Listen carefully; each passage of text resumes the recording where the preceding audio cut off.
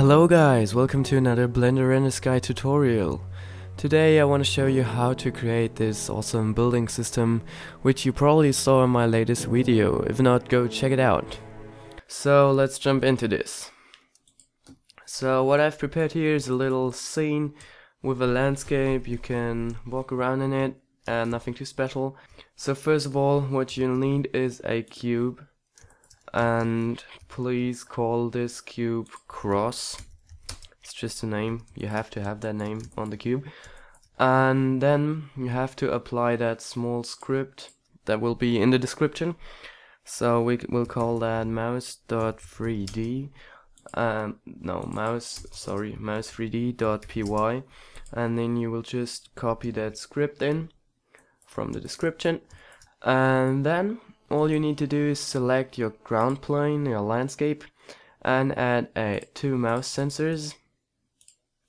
One will be mouse over, and to restrict where we can place stuff, we will only have that possible over ground, and of course our ground has to have the ground property.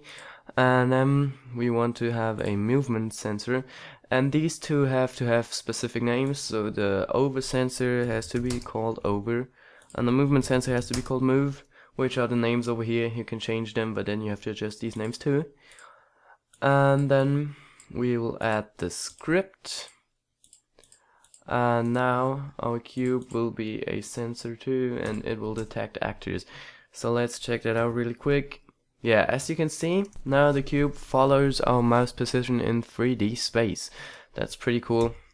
And now let's grab the cube up on Z to make the center of the cube on its ground plate, and this will make the cube not stick through the ground anymore.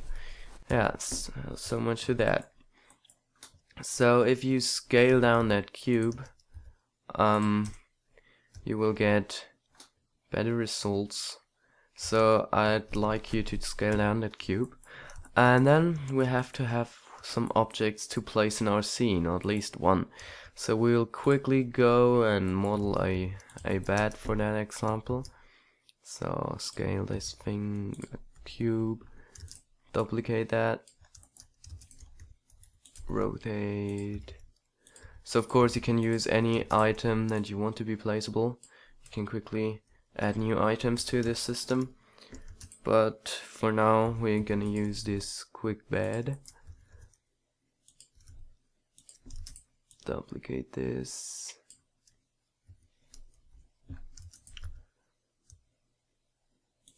Okay, there we go. Let's call this thing bed.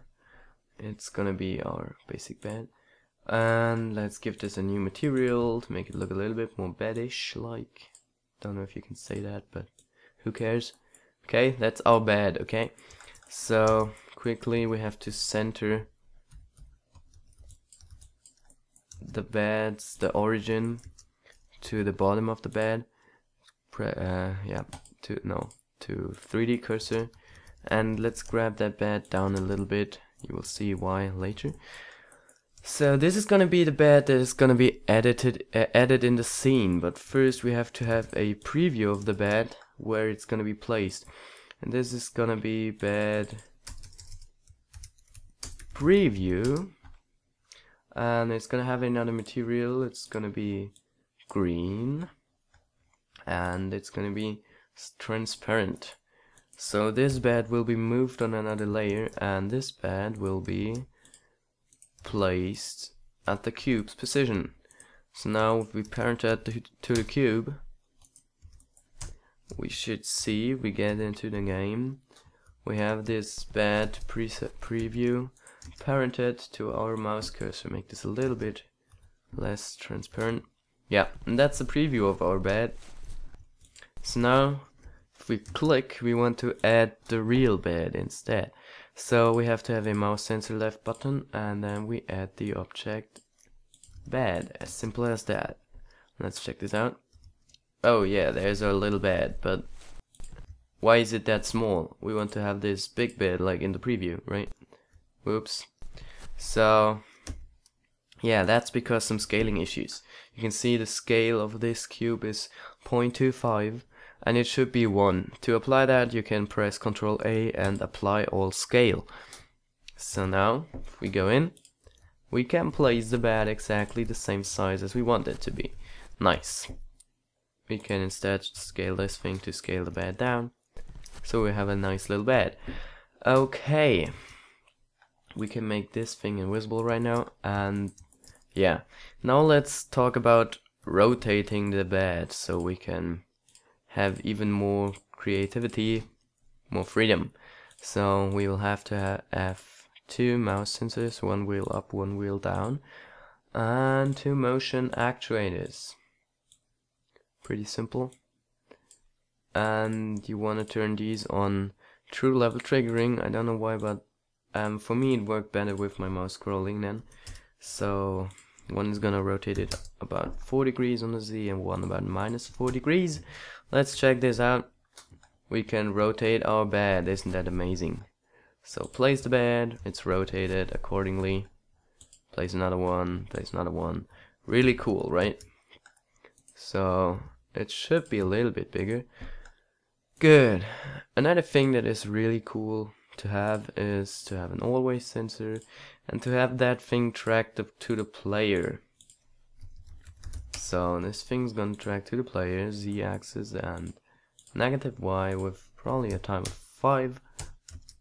And as you can see now, if we rotate, the bed will also rotate, but we can still rotate it and place it later on, and will stay the same. So we can place some more beds.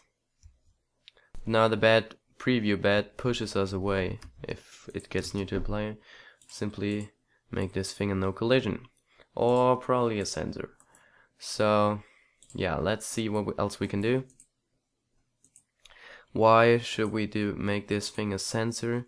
Because we want the bed only be visible, only be placeable if we are in a certain radius of the player. So for that we have to have another state, and we have to have this thing always invisible on this state, because we can't place it here. And then if we get near to the player, have a player property on your player with a distance of 10 or something like that, it will switch to the first state. And on the first state we have to add some things. We have to make it always visible, and also we have to have another near sensor near the player by 10 by 10 invert. So if it's not near the player anymore, it will switch to state 2. Right. So if you get near, if you look on the ground near you, you can place the bed, but back there you can't, and then you can again, and then you can't. And that's pretty cool, right? That's how easily you can do it. But that's it for this tutorial. Hope you liked it, and yeah, check out my other videos and see you next time. Bye.